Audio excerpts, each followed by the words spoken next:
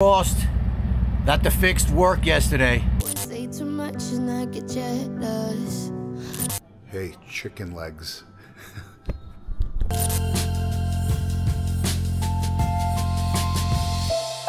My mesh is too airy, I'm freezing. Hey, guess how cold?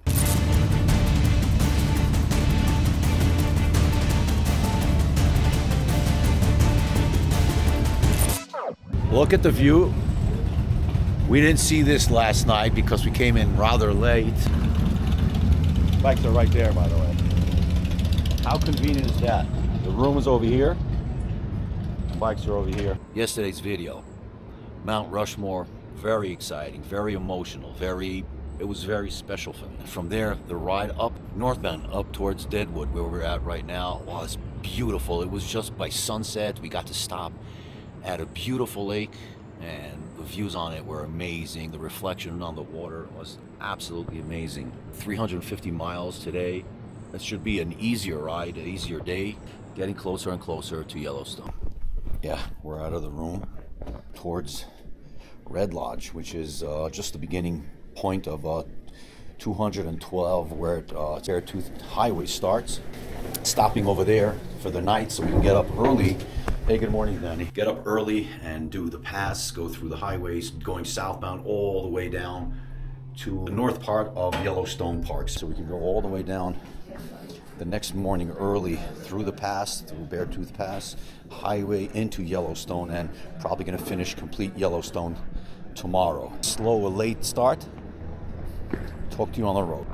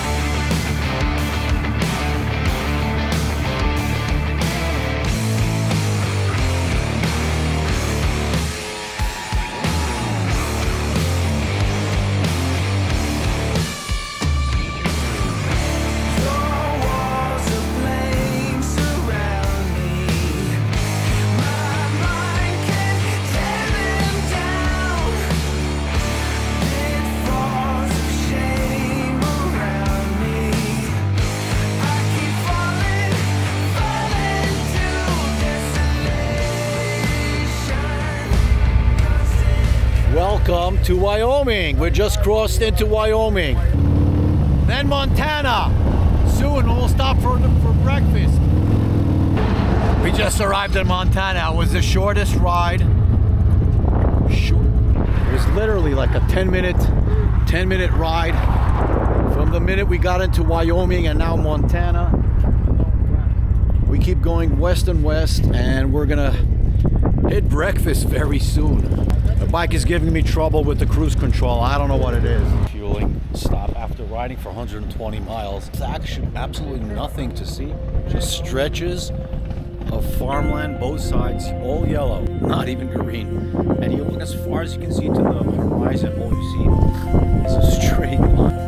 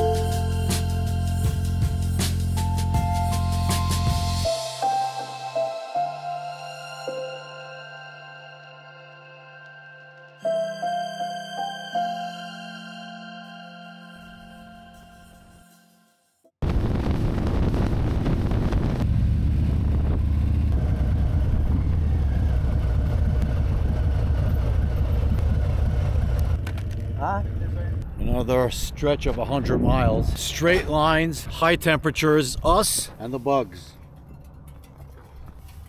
Those pants were brand spanking new this morning. Really? I'm serious, dude. It's the people out there are the best. I just built this frame and stuff last year. Ask you, where you from? If you don't mind. Phoenix. Oh, you're from Phoenix. Where This you bike at? is so old school. Dude, I'm at like 40 Carson City. Oh, okay. That's great. 4 degrees. 4 degrees, wow. 16. Very cool bike. I love it. Thanks, man. Old school and everything. What's your name? With the camera, Sandy. Ed, Biker Ed from Phoenix. Yeah, I run a Biker Ed. I go with Biker Ed. Yeah, some nice bikes. Instagram. Yeah, oh. I get a little bit breathless. My thoughts are too big. Can I get some comfort, please? I guess I should have been honest. A break to my heart. It's weighing me down, baby.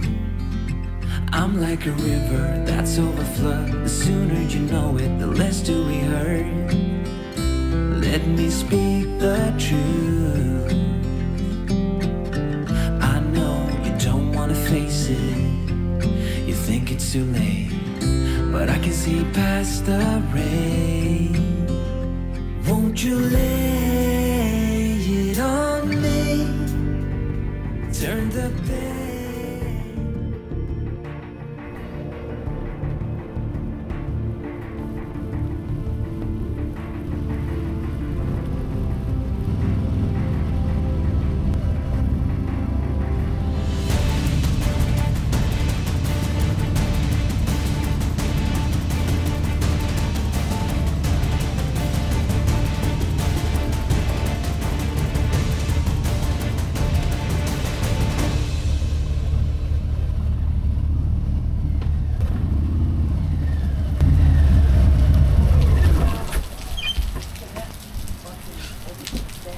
What? It always catches you by surprise, and then you're all wet, completely wet, right? Look at Danny. Look at this, completely wet. Well, thank God we got a hair blow dryer.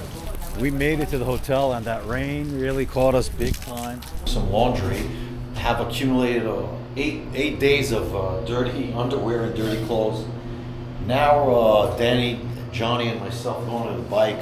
We got some information from the New Jersey crew, helped us look on the internet and figured out that maybe, and it does have to do with the cruise control module, but that's what we're gonna do, go and see if we can actually fix it ourselves before we have to go to Harley. The thought is that, you know, I just changed the bars and set up everything so that maybe when I was like resetting the mirrors, the controls, when I closed this, maybe moving it a little bit, it did something in the switch over here. So we're gonna open that up and see. Maybe, hopefully that's the problem. Because we opened up the T25 over here and over here, and the T27 over here and over here. Released this whole thing, came underneath on the bottom. On the bottom there's actually the wire, the braid, the whole Fix it. yeah, I don't know if it's fixed, we'll know tomorrow. Does but it work? Yeah. I mean, the light's off? Yeah. No, the light is not off. Yeah, there's a switch for the We clutch. saw I cleaned it off Told as you, well. yeah. Yeah. There's a switch over here. So we cleaned it up, and we actually did see a little bit, maybe pinching on the outer casing. Maybe it's that. So The switch, and we also, John told us I told you the switch. John told us to clean up the switch over here, which also might be, explain what that switch does.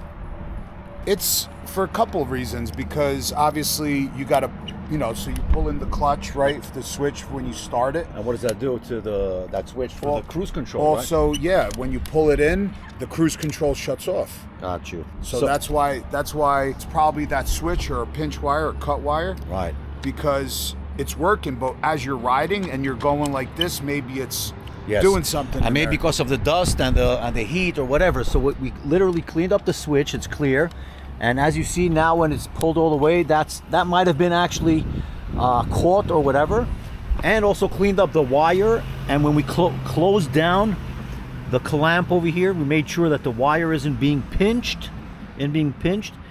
But we'll only know tomorrow. Right now, we're gonna clear up the code And let me show you how we clear up a code. If you don't know, actually it's a good lesson. So let me show you how you go into diagnostics. Take a look at this. I'm going to show you the code, and I'm going to show you how to clear it, and then go onto the internet and find what the problem is before you go to the dealership. So before the engine is actually started, you hold, before the bike is on, make sure you have the fob with you.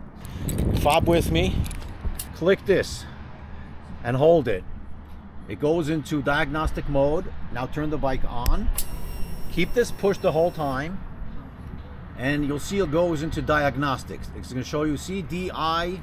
Let me stop the music again.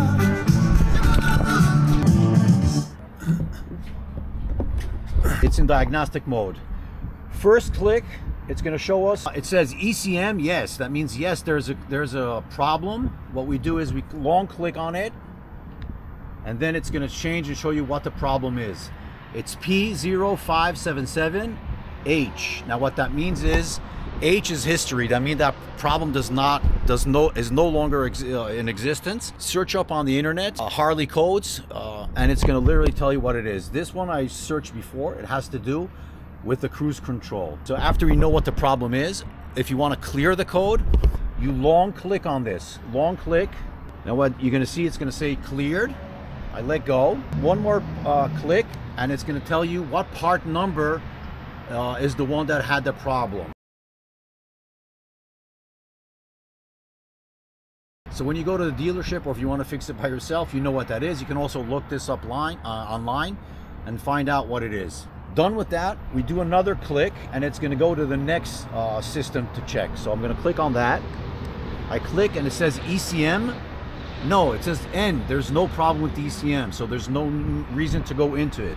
I click on the next one, and it says BCN or BCM. No, there's no problem over there either. One more click. The speedo, no, there's no problem. And the ABS, no, there's no problem. Last push. ECM, we're back to the ECM, no. Which means we cleared up pretty much all the problems. Last thing needed to do is tomorrow, when we actually ride the bike, we'll see if it occurs or we actually solve the problem. Next thing you want to do to get out of this is simply shut it off, and now you're back to the bike is shut down. And that's a quick, short lesson how to diagnose what the problem is. Hope you learned something. Going back up to the room, and fingers crossed the problem is solved. Hey, chicken legs. Hey, good morning. Bikes are loaded 100 miles north of the entrance into Beartooth Highway, 212. We're finishing up breakfast over here. Set it up to where and you just click the button, it'll turn on. Yeah. One of these highlight days, cool days, because we're going to be at the Beartooth Pass, which is supposed to be one of the nicest rides in America. That's what it says. That's what I've been told. And we're going to Yellowstone Park, the first national park in America. 1890 something, not sure. Not too many miles, but it's going to be a slow riding, under 300 miles, but it's going to be cool and slower pace because there are a lot of twisties going up and down, high elevations and stuff like that. Should be really cool. My boots were dried off last night with a blow dryer, but I never did the helmet. Inside it's a little bit either cold or a little bit wet, but it's going to dry up quickly. It's so dry over here. Once we ride, temperatures rise, everything is going to dry up. But we're going up in an elevation, going up to Beartooth Pass, where it's about 10,500 feet. So it should be chilly and nice, actually. The big test. Fingers crossed that the fixed worked yesterday.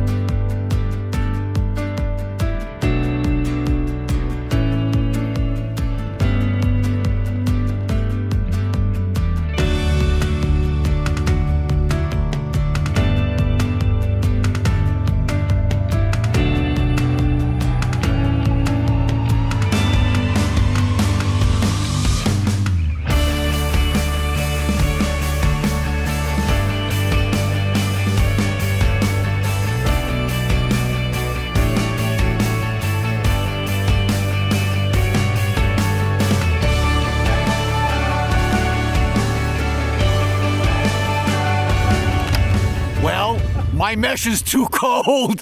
My mesh is too airy. I'm freezing. Guess how cold? It is 42 it hit. 42. I gotta get my real canvas jacket. My hands I'm are shaking. I'm freaking shaking. Holy shit. Dude, look at this. Quite a climb, huh? Quite a climb. We're gonna be hitting 10,500 about at the peak. Ooh, let me get my canvas out. Pieces of granite, literally. Their accountants ever have to switch back to get up to the mountain and over. Much better.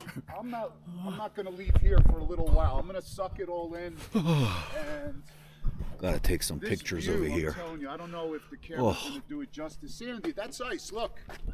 Holy cow. A little snow. Is there snow over there a little bit, you Like a think? mini glacier right there. What's the elevation, do you know? Over there will be 10,000 and a half, get outta maybe here. 11,000. Oh, you read it? I read this morning, yeah. Get out of here. We're just enjoying the moment, enjoying the scenery. Shout out to my Yeah, we said some things we didn't mean, hun. I always start the fire. How is it, guys? Oh, it's beautiful. Just enjoy the moment. Wow. I always say too much and I get jealous. I never hear you out and that is selfish. I always start the fight and you put the fire out. I'm sorry for the way we left things. I know you're hurting. I didn't mean to start a war. Place to pitch up the drone. John pitched it up and showing us the best views possible. Oh my God. That's where the landslide was, right there. Where? Right there. Right there. All the way. Look at Wow. this shit. Wow. Done. Okay, we're done with all possible photographic options and posing and views and shots. And we're gonna head to the pass itself, and then down south on 212 towards Yellowstone, the northern part of Yellowstone, entering the northern gate of Yellowstone, keep going down south all through Yellowstone.